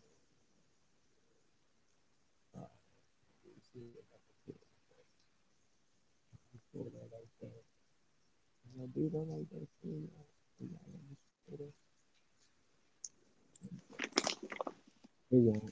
We're gonna do the entire thing. All right. I don't really like to do that, but we're gonna do that like that. Can you see that? It ain't came up on my end yet. Okay, so y'all can.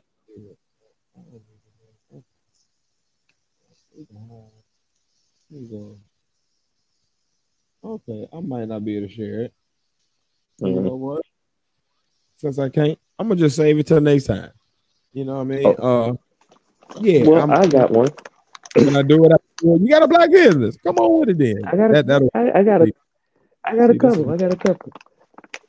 Like I said, I had a hectic week. Well, I don't know if we're gonna even have that part up there, but I had a hectic week, and I ended up beating a whole lot of people out the blue, pretty much. I went to go get gas, and this lady came up to me selling one of her podcast hoodies for like $60 or whatever, and her name on Instagram is I am a Marie Speaks, and she basically all go around Atlanta doing like on street interviews, or some of them are like hilarious or whatever. She did one with Lil Nas X one time also. pretty much. But we chopped it up, and yeah, she was like, "Y'all down for collab?" So I probably want to talk to her about that too. And then when I had to do the club last night, I ended up talking to someone that actually is a representative of these Slapwoods, pretty much, which are just some roll ups. They're already pre-cut and everything. And yeah, that's what I use to smoke up tonight. And this, my last black business, is this popcorn business called Double Good, pretty much. Call who? And Double Good. Double I got it Good. right there on the screen. Yeah. Okay. This one's called Caramel Diem, right? But the main reason I like this is like, when I open this up, it's not like Lay's or Fritos. Like, it's completely full. Like, this thing is full.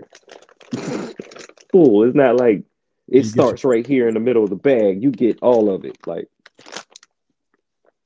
I don't want to like open it up and then like all of it come out. A bag of chips and it was just half air. Mm-hmm.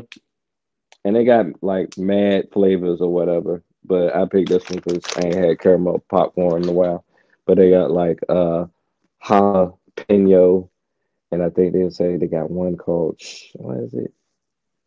Chi-Town Chow Down or something like that. Whatever. But it's a black-owned business. Black-owned popcorn business. And I believe it's based in Atlanta. Whatever. Well. But yeah, those are my black businesses for the week. Make sure you support that black business. Like, we need to support our own, keep our dollar within our community so it can continue to grow our community. And like, there's good quality shit going on in our community. There's a lot of fuck shit, but there's also a lot of great shit, and we need to support the great shit so that continues to be the narrative. Support high quality, support black businesses, and make sure you continue to support the partners. As always, man, if you want to support financially, you can always support by going to Cash App, $partner tiers 1, or going to buymeacoffee.com/the partners, where you can donate for as little as $1. You can also sign up to be a monthly supporter on Spotify for $4.99 a month. All your proceeds go towards helping us to continue to grow the channel and continue to grow our content, and hopefully continue to make this at some point our full-time gig. So continue to support. Yeah, all donations are appreciated. And we will make sure we try to shout you out if you give a donation. Speaking of which, shout out to Gator Girl who gave our last donation. Gator Girl. Yeah, man, she sent in a nice fat donation on Buy Me a Coffee, and much appreciated. It was a while back, but I definitely want to make sure I still give her flowers for giving us her flowers. You know what I mean? And I appreciated it. So yeah, I think it was doing with me and the wifey was doing y'all collab together. Yeah. But you know what I'm saying, she's always been a supporter of the pod since way back. And just it's appreciated, man. Like, y'all don't realize how hard this is to do with like full-time lives, full-time jobs, taking care of kids, taking care of families, taking care of wives, taking care of girlfriends, et cetera, et cetera, et cetera. You know what I'm saying? Like, we really are putting a lot into this, and we appreciate y'all for sticking around with us for 2 years already and going into 3 years. So just continue to fuck with us, continue to support the channel. The easiest way you can do it if you don't want to spend money is to always, just like, comment, share, subscribe. Make sure you put this content out to other people who you feel it may resonate with, and make sure that you actually if you got a time, go ahead back and pop a playlist on, and even if you got to just put it on mute and let it play on the tab in the background. But we need to watch time hours right now. We're trying to get monetized, so look out for us on YouTube if you can. And with that being said, man, the next piece, man, if you want something tangible in your hand after you give us money, want to give us some money, cool. But you know what, man, I like don't just want to give you money. Then, you know what I mean, please make sure you go to archtrayclothing.com. That's archtrayclothing.com. Please make sure you support. Make sure you support. You get all of the good merch. You get AC83 clothing and apparel. You get Podnas merch and apparel. If you ever been to a brother of a certain age, shout out to him. Great content creator, great interviewer, great podcaster. Please check out his channel as well. But you can actually see him on his channel rocking the gear, so you can kind of see it on a live model. But it's really dope gear. Pat Faith's been working on some new designs. He got some new hats up there. He got some new shirts up there, some new hoodie designs, new colorways on some old designs. So please, rtrayclothing.com. Please support, rock your gear. And he usually does it by the season. So as we're about to, as we're in winter, you're gonna see a lot more winter designs. So please check it out. And be ready for the spring line coming, because I know he's gonna come with some fire for that too. But socks, hats, phone cases, shoes. I mean not shoes, hoodies, sweatsuits, shirts, t-shirts, like you got flip flops now. Shit, man. Dad has bucket hats, all that shit. So please support AC83 and Podnas. The only place you can get the Podnas gear, and it's the only place you can get AC83 gear. So you see gear with the Podnas or AC83 anywhere else, it's a knockoff brand already. And once you finish supporting, man, Pat, how can they get in touch with us, man? At THEPODNAS. That's @THEPODNAS. That is the Instagram, the Twitter, the Twitch. I'm missing one, the TikTok, much, and on Facebook, where Tiz Face Pat are the partners. Yes. Please get in touch with us, get in tune with us, continue the conversations with us. Let us know what you think about the different topics that we discussed. Let us know your personal opinions. Get down in the comments on YouTube. Let us know what you think, and yeah, man, continue to support your boys.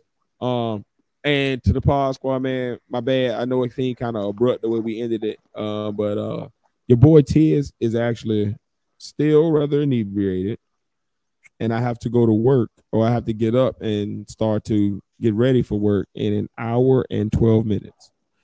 So I have literally about an hour to try to get me like a quick couple of Z's, and then we right back at it. So like that was kind of my abruptness. I just want to make sure y'all know, like, it would blame the lifestyle. This is what I mean when I say, like, our life is really real. We really be like doing this shit for the love and like really pushing through to get this shit done for y'all. So keep fucking with us. We fuck with y'all. As always, I've been 1/3 of the Podnas. Your boy Tiz, and I'm along with. It's the Padawan here, and I haven't slept since yesterday. So, matter of fact, it's already yesterday. So I haven't slept since Wednesday, because I've been on grinding that long with the clubhouse, club, studio, all that stuff. So I'm going to sleep, and I'm the other third of partners.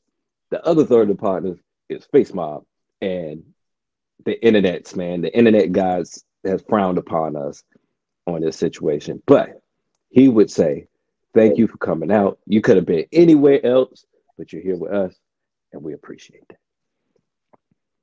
I killed that. Yeah. Have a great week, motherfuckers.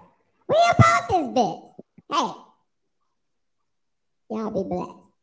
And make sure you support. Go watch a playlist. Buy a hat or a shirt or a hoodie or something. And then let us Run them know plays up. Social media. Fuck with your boy. Love y'all. We about this bitch.